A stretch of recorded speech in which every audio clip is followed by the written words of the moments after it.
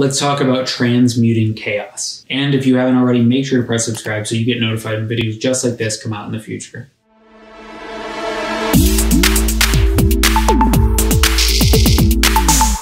One of the most crucial things to know about a chaotic time like the one that we are in now is that chaos is simply untamed energy. That means that right now is one of the best times to become creative, to ride that energy, and to create the life that you want after this pandemic blows over. So one of the first things to think about is this. During any Great Depression, war, or massive civilization change, there are always people who come out on top. Now, while it seems all doom and gloom when you look at the news or when you talk to any of your friends who are pessimists, the reality of the situation is that you could be better off just from what is going on, simply because, similar to how Hermetic philosophy works, and they talk about free will being the ability to see the law of rhythms and know when a downturn is coming, you are able to right now understand what is going on with the economy, what is going on with health, and what is going on globally, and then be able to see that as a map and use that to create the life that you want after this is all over. How do you do that? Well, there's a lot of different ways to quote unquote transmute this chaos. And what I would say is first start with the end goal.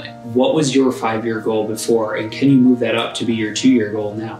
Are you entering a state of reactiveness, or are you being proactive? Because proactiveness will allow you to get to where you want to go. But reactiveness is going to mean that you are being affected by everything that is going on around you. So if right now you're able to switch from a reactive, everything is happening to me, to a proactive, everything is happening for me mental state, you're going to then be able to really shape what you want your next 2, 3, 4 years to look like, especially with an economic downturn coming and more health crises coming over these next 6 to 12 months.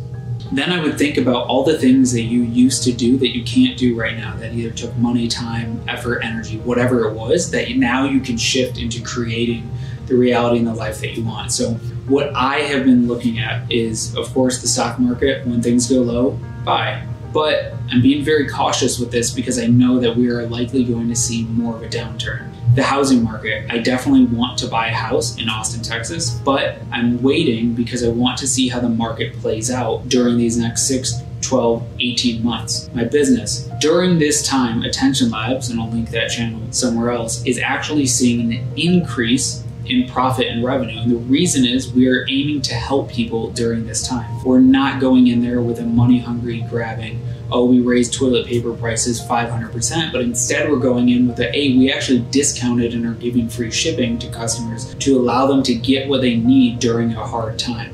Another thing that I've been working on is body weight strength. I've been doing a lot more one-arm push-ups, handstand push-ups, and really figuring out how the body works and how fluid I can have movements be. By doing this, I'm gonna come out of this pandemic, this quarantine period, feeling better, looking better, and being able to move in a whole new way. And so those are just a few of the ways that I've been trying to utilize the chaos that is coming from the pandemic. Maybe for you it's art, maybe for you it's dance. Try Steezy dance classes, which are online dance classes that we've been having fun with over in the household that I'm quarantined in. Or maybe you just want to literally rest because the earth is saying right now for everyone to rest. Whatever that is, get clear on it, because doing anything without intention, even in quarantine, is doing something with the intention of no intention, which is going to lead to bad results. Or the most common phrase, failing to plan is planning to fail. Make sure that you've set up an environment and a situation that is going to allow you to prosper during this period of rest globally. Drop below what you are going to be working on or what you think you'll be able to transmute this chaos into. Otherwise, make sure to press the subscribe button so you get notified when videos just like this come out in the future.